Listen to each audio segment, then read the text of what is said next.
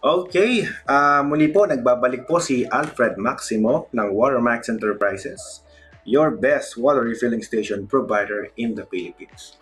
Ayan po. So, ang topic natin is about mineral water. So, ito ang kagandahan po sa topic natin ngayon. Kumuha tayo ng mga guidelines doon sa World Health Organization. Yan. So, yun po yung ating pinagmumula ng impormasyon na sasabihin ko sa inyo. May 4th edition po na binanggit po ang World Health regarding po sa mga kinds of water na ating pag-uusapan ngayon. Ayan. So, ang topic natin po is all about mineral water system o mineral, how to make minerals. Ayan. Sa mga home base dyan na may kanya-kanyang, syempre, meron kayong mga resources na water. So, actually, you can make your own mineral water eh. Yan. Pag-uusapan po natin yan dito sa segment na to. Yan. Tapos, pag-uusapan din natin kung paano nabubuo yung mineral water.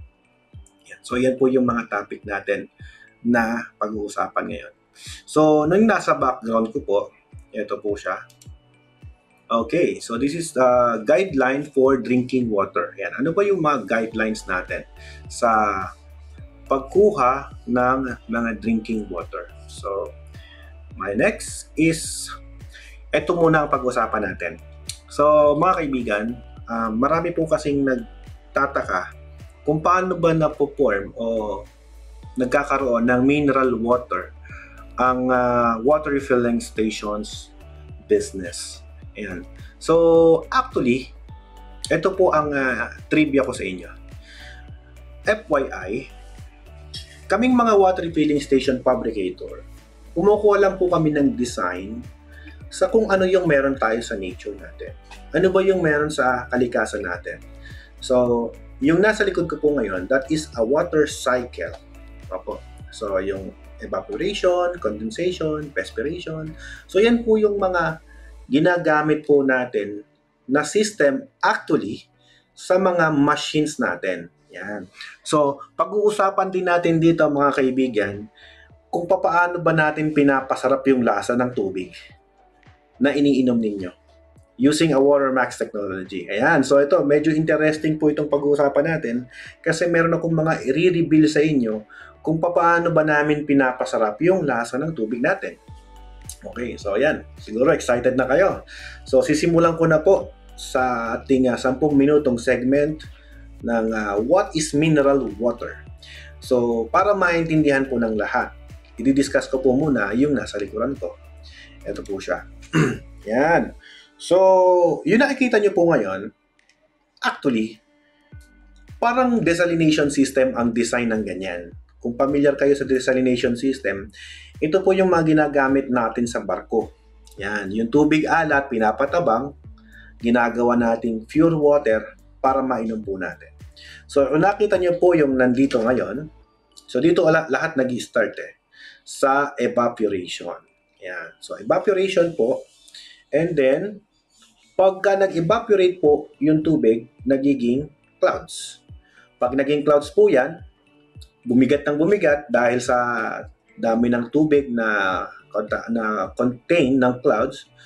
Perspiration naman po ang tawag. Babagsak po siya. Yan. Okay? Condensation. Okay? Pagka siya po ay nag-condense na po, bumagsak na po siya dahil bumigat na. So, ayan na po yung mangyayari. Lalaglag yan sa mga bundok. Dito na po mangyayari ang mineral filtration system. Yan. Tandaan niyo po pagdaglag po niyan galing ulan, dyan na po magaganap ang tinatawag nating mineral filtration system. Okay? So, baka nagtataka kayo, paano ba nangyaring minerals po ang filtration system ng tubig ulan? Tubig ulan is a distilled water, mga kaibigan. Yan po ay, kumbaga sa distilled water, kabilang na rin po siya sa pamilya ng mga purified water. So, parang pinadaan mo siya sa purification process, which is lumaglag po siya dyan sa mga mountains. Okay? Pagka lumaglag yan sa mga mountains po natin, ang mangyayari po niyan, magiging malinis ang tubig natin bago dumating sa ground. Kasi ang pumipilter po dyan, mga kaibigan, ay ang lupa. Okay. So, nabibigyan ko na kayo ng mga idea, mga kaibigan. Kanina, sinabi ko po sa inyo na ang filtration system na ginagamit naming mga manufacturer ng machine ay nanggagaling lang din po sa kalikasan natin. Yes, natural filtration system lang po. Kaya lang, gumagamit na kami ng mga motor pump para makapag-produce kami ng mas maraming tubig. Pero this time, yung pinapaliwanag ko po sa inyo is a natural process to create a mineral water, drinking water. So ito na po. Kapag po lumaglag siya sa bundok, so napipilter siya ng mga lupa, damo, ugat ng mga puno, and then actually, noong unang panahon, actually mainom mo talaga yung mga nasa river, ganun kalinis. Pero ngayon, syempre nowadays, medyo marumi na po at contaminated na po ang ating kapaligiran. FYI, 2 bilyong tao o population ng mundo natin ang hindi nakakainom ng malinis na tubig.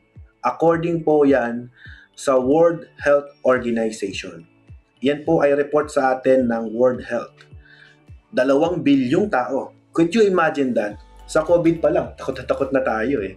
Pero sa totoo lang, ayon sa record, 2 billion of human population hindi nakakainom ng malinis na tubig. Okay? So, imagine mo yun, no? 2 billion. So, ibig sabihin po niyan, yung 2 bilyong tao po na yun, pwedeng magkasakit din po pala sila ng amoebiasis. Pwede po silang magkaroon ng matinding sakit dahil sa pag-inom natin ng maruming tubig. So, dyan papasok ngayon si Watermax, ang pangbansang tubig. Diyan po kami pumapasok kasi alam ko po na napakadaming taong umiinom ng maruming tubig. So kaya pumapasok si Watermax Enterprises upang linisin ang mga tubig na yan. So ngayon, eto na po Okay. Pasok tayo doon sa pangalawa. Kanina, binanggit ko po sa inyo na ang filtration system po na ginagamit namin sa aming water treatment facility o process is galing din po sa ating kalikasan. Natural, no synthetic. Okay? Yung ating mga minerals sa ginagamit ay hindi synthetic. Ito po ay natural. Okay. Marami po nagsasabing technician, yung mga silica sand filtration, yung mga sand, mga buhangin, phase out na yan. Hindi na po totoo yung ganyang filtration system. Nagkakamali po kayo dyan, mga sir. Ayan. So, yan sa mga technicians na nagsabi niyan, maling-mali po yung ganong prinsipyo nyo. Kasi eventually, God's creation pa rin ang ating susundin kasi siya yung lumalang eh. God's creates heaven and earth. Ngayon, kung ano yung technology na ginamit ni God, wala na pong makakahigit pa doon. Ngayon, tayong mga technicians, tayong mga inventor, we're just getting that knowledge to our own creator. So, ganoon po. Bibigyan ko kayo ng perfect example para matuto rin po yung mga technicians natin. Sa beach, yan nasa likod ko ngayon. Sa beach po, kung mapansin mo, salt water yan, tubig alat. Pero, yan, sa experience namin, magdig ka lang ng tubig, kagaya po nito, yan. Humukay ka lang ng tubig na ganyan, sa maniwala po kayo at sa hindi, fresh water to. Okay? Pwedeng maging fresh water at pwedeng maging salt water. Depende sa filtration system ng lupa. Okay? I live in, dati tumira ako sa Puerto Princesa, dyan sa Weston Beach. Yung aming resort doon ay talagang kumukuha kami ng tubig na panligo at pangsaing namin doon mismo sa malapit sa dagat. So how come na yung malapit sa dagat na yon ay fresh water? So meaning to say, kung fresh water po siya, pakilap. Ano yun? Mamaya, nakalive ako. Pakisaripin to. Kung, ayan, balik tayo. Pakilak. Okay, so ikat mo to na. Okay. Maliwanag na kung fresh water po siya, ay effective na filter po yung lupa na yan. Okay. Dati po, gumagamit kami ng mga jar o yung mga lalagyan namin o yung drum namin. Tapos binubuhusan lang namin ng tubig na marumi. Paglabas doon sa ilalim nun, fresh water na siya or clean water na siya. So yan. So yun yung isa sa mga topic na inyong aking ibabato sa ngayon. So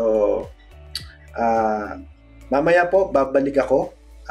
Magbe-break lang ako. Iinom lang ako ng Watermax water para yung aking lalamunan ay maging smooth yung pagkasalita at ma-explain ko sa inyong maigi yung mga mensahe na aking binabato. Mga kaibigan, itong iniinom ko ngayon ay mineral water. Hindi to purified. Ayan. FYI, kapag sinabi nating purified, ang purified water, kung napapansin nyo, natutuyo yung laway nyo pagkatapos nyo uminom. Ito po ang benefits ng mineral. Pag nagsasalita ka ng ganito, dapat mineral water ang iniinom mo para yung laway mo ay hindi ma-absorb ng water. That's mineral water use.